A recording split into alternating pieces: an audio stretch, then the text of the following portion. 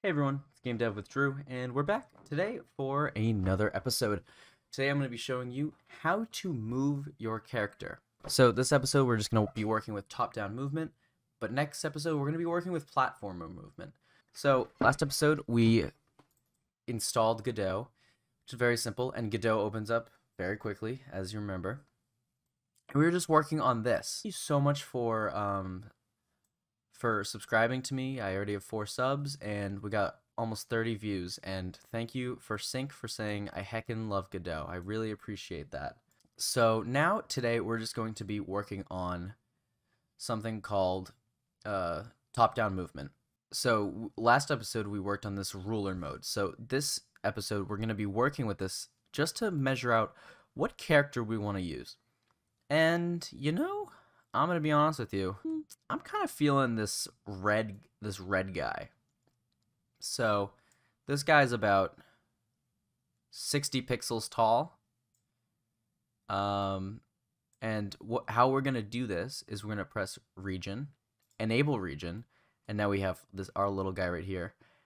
But we're gonna press down here, which says texture region. So we're just gonna zoom in on this guy right here. And perfect.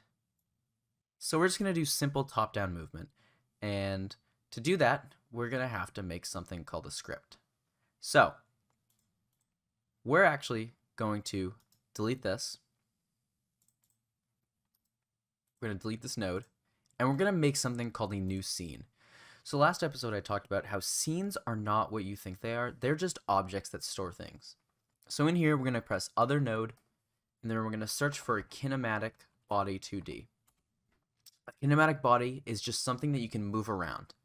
It's very simple. It's just something that has kinematics. So up here, there's a triangle that's a warning, and it says there's no collision shape to define its shape. So let's give it a shape. But first, before we give it a shape, we have to give it a texture. So let's just drag out on the texture. And now, as you can see, this texture is a child of this parent. So now again, let's go into the texture region, go into region, enable region, and then which guy did I grab? This guy right here, this guy right here, and then we're gonna center him. Put you in the center. Perfect. So now that we have this guy already, we need to define his collision. So what we're going to do is we're going to add another child node, and we're going to get a collision shape 2D. And with the collision shape 2D, it says a shape must be provided. So over here, you can see that it says shape.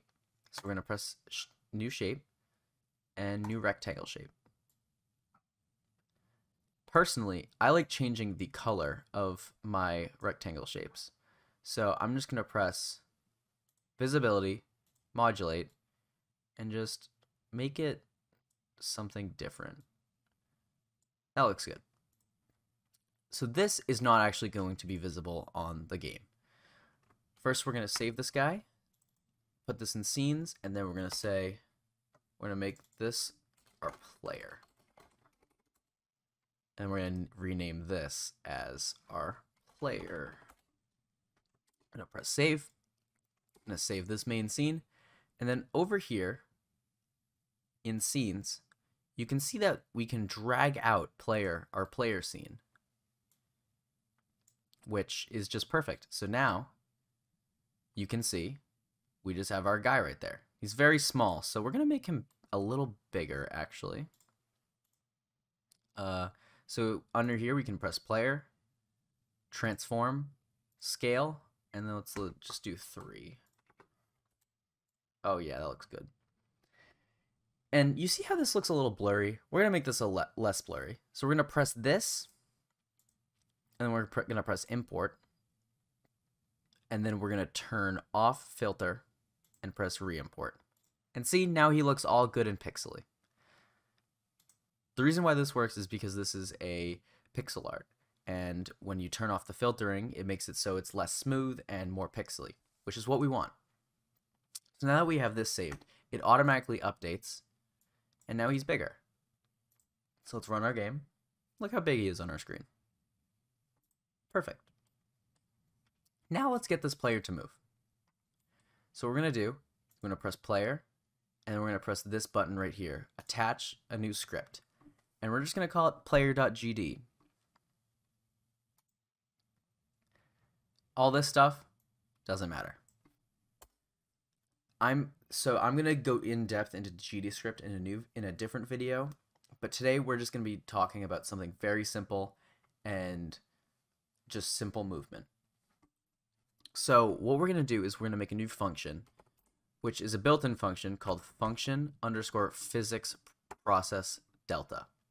Delta occurs every single frame, so this means there's going to be a physics process every single frame. So before we get into movement, there are just 4 things that we need to define. Our actual movement keys. So the way that Godot does this is you can just go into project settings, input map, and then you can add your own actions. So we're going to make our new actions. Move left, move right, move down, move up. And now in here we can just press this plus button, key, and then this is move left, so we'll do A, and then we'll do this again, and we'll make it the left key. Then move right, we'll do the same thing. It doesn't matter if you press physical key. I'm gonna be honest with you, I don't know the difference, so that means you don't need to know the difference either. Okay, now that we're all done with that, we can close out of that. And this is gonna be very simple. So we're just gonna do something very simple, and we're gonna define some different values. So in Godot, you define values by typing in var. Var stands for variable. So we're just gonna do var speed equals, let's do 20,000. Now that we have our speed input, we can just do something as well. We just need to add something that's called velocity. Velocity is just, you know, the amount of speed we're going at any chosen point. So we're just going to make velocity something called a vector 2D. So we're going to do var velocity equals vector 2. So vector 2 is something that stores 2 floats right here, the x float and the y float. The x float is on this, the x float goes from this way to this way. The y float is this way to this way. There's something called a z float, but we can't see that in this 2-dimensional projection. So now that we have our vector 2 and we have everything visualized, we can start doing movement.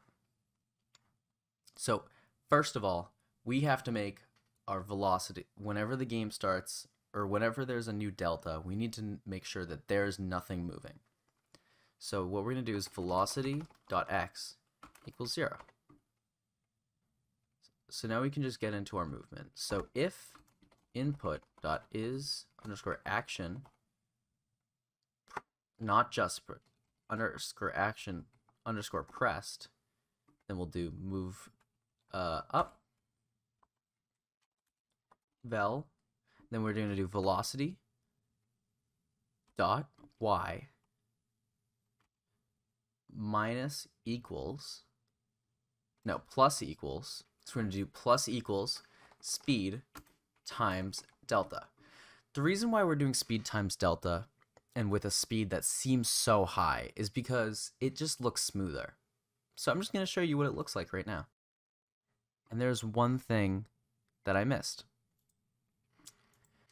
There's something in kinematic bodies called move and slide. So in order to move your kinematic body, you have to do something called move and slide. So what we're just going to do is we have to pass in something called a linear velocity, which is just a vector 2.